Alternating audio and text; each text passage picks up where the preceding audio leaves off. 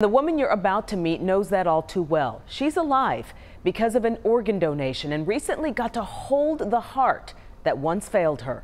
Here's Damon Fernandez. It's been a rough few months for Sybil Siflet. My mind was blank.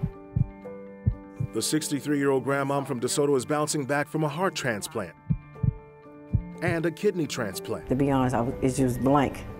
But it's what Siflet's about to experience at Baylor University Medical Center that's getting to the heart of her journey. Well, come in, young lady. Hey, Dr. Robert. I hear everybody loves you. It's taken several surgeries and years of heart disease for Siflet to meet cardiologist Dr. William Roberts. Who told you you could see your own heart?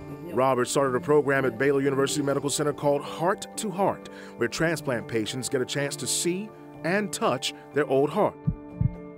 And inside that blue packaging is Siflet's heart. Should I be nervous? No, I'm not. Of course not. What she's about to see is not the kind of heart we're used to seeing. Here it goes.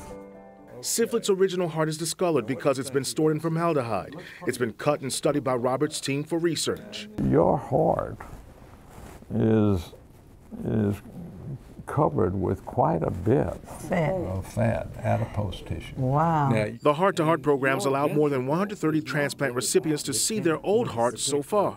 it looks pretty impressive. Look at all that. Siflet and her family were looking forward to this moment. This is amazing. I can't believe I'm holding my heart, my old heart.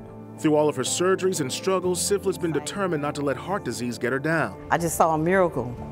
I know I'm a miracle, but just actually see it, see my old heart on the table.